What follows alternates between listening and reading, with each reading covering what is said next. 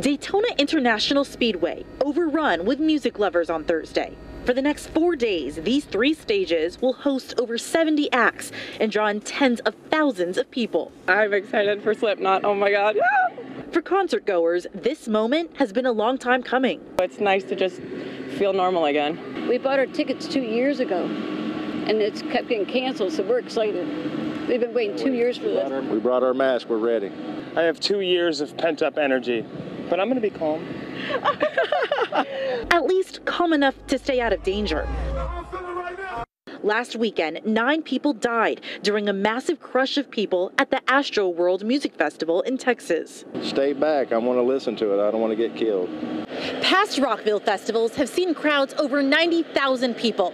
The company producing this event tells us they are constantly reassessing security, safety, and crowd control measures, adding that they work closely with local officials, police, fire, and the venue to ensure the highest safety for guests.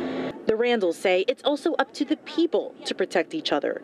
All of us we all have the same energy. We're all one crowd. We all unite as one, just here for the love of music, but we all also have to look out for each other. That's how the world should be anyways. In Daytona Beach, Marley Martinez, WESH 2 News.